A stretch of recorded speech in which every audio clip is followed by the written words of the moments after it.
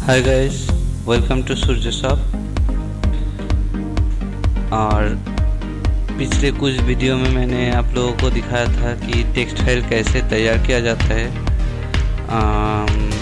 उसके अंदर कैसे टेक्स्ट लिखा जाता है और कितना लाइंस लिखा हुआ है वो कैसे रीड कर सकते हैं, वो भी मैंने आप लोगों को बताया था। तो आज मैं बताऊंगा कि कितना लाइन एक टेक्स्ट फाइल के अंदर लिखा हुआ है। जैसे कि यहाँ पे 1 2 3 4 लाइंस लिखा हुआ है, तो कौन सी लाइन में क्या लिखा हुआ है ये कैसे हम रीड करेंगे विजुअल बेसिक के ज़रिए, ये मैं आज आप लोगों को बताऊंगा। ठीक है, तो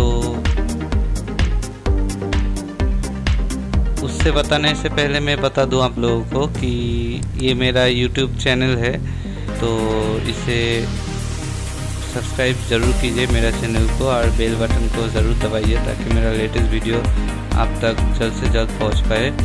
और मेरा वीडियो अगर आप लोगों को अच्छा लगा तो लाइक और नहीं लगा तो डिसलाइक भी कर सकते हैं, कोई इशू नहीं है।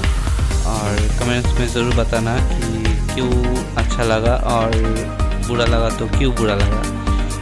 ठीक है, और कौन सी नेक्स्ट प्रोजेक्ट आप लोगों को क्या चाहिए क्या नहीं चाहिए ये भी बता देना।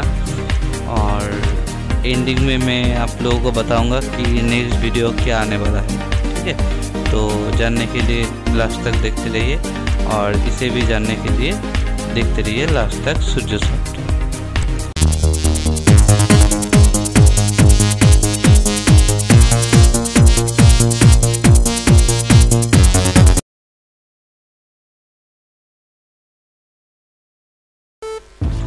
तो गाइस,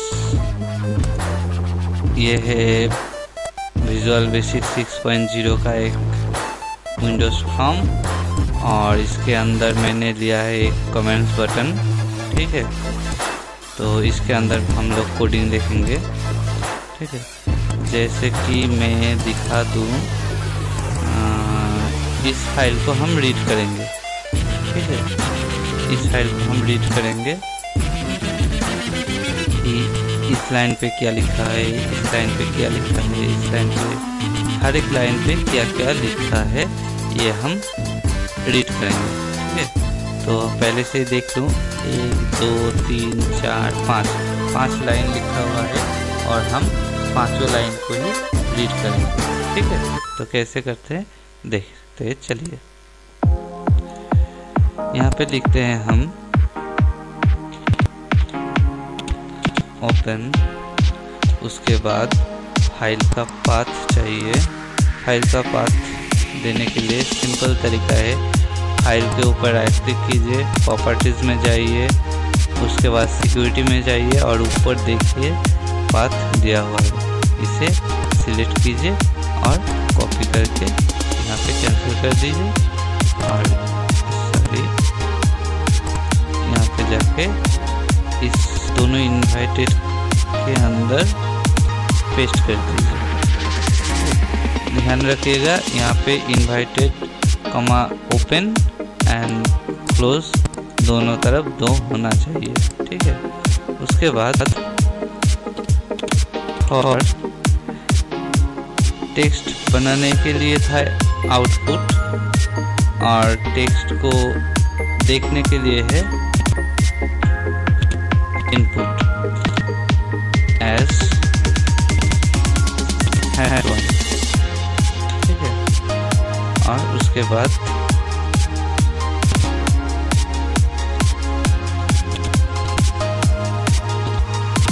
इनपुट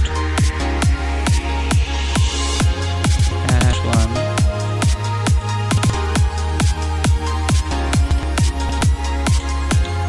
1 ये है लाइन, फर्स्ट लाइन के लिए इनपुट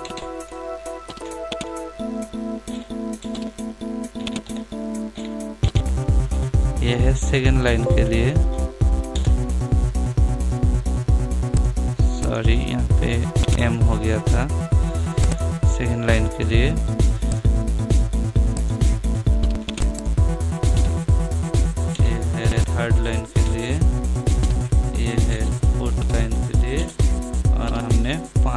लाइन लिखा हुआ था, इसलिए 5 टेम बना लिए।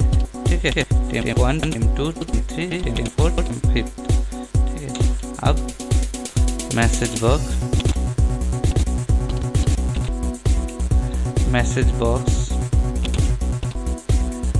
बॉक्स में हम इसे बारी बारी देखेंगे। ठीक है, देखिए पहले तो इन्वर्टेड कॉमा दीजिए, यहाँ पे इन्वर्टेड कॉमा का जरूरत नहीं है। ठीक है, अब देखिए, ये देखिए हाउ इज दिस। ठीक है, ये लाइन है। अब सेकेंड लाइन हम देखेंगे कि सेकेंड लाइन क्या है।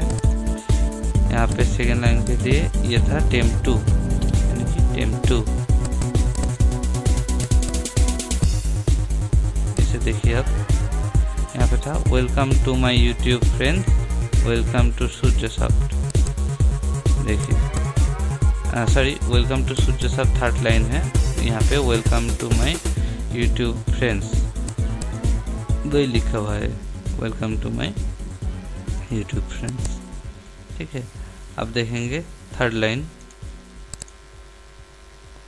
यहाँ पे 3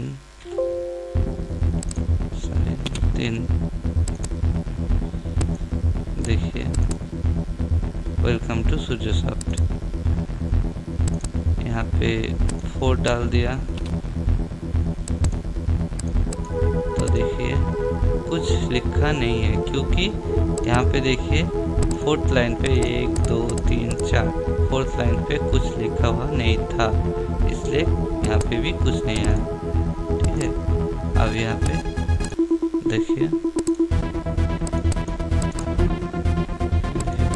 इतने पे लाइक कमेंट सब्सक्राइब। ठीक है ना, तो ऐसे ही देखा जाता है। ठीक है, और ये तो था आज का वीडियो, और आज के लिए इतना ही।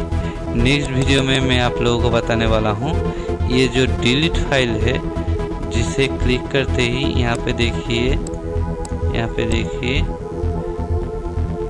ये डिलीट हो रहा था, ये कैसे होता है मैं आप लोगों को नेक्स्ट वीडियो में बताने वाला हूँ। ठीक है, और उसके बाद का वीडियो में बताने वाला हूँ टेक्स्ट फाइल है या नहीं, यानी कि ये देखिए यहाँ पे है, तो यहाँ पे क्या दिख रहा है, फाइल एग्जिस्ट, और नहीं है तो क्या दिख रहा है, फाइल नॉट एग्जिस्ट। ये कैसे होता है, ये इस वीडियो के बाद के वीडियो में मैं दिखाऊंगा। ठीक है,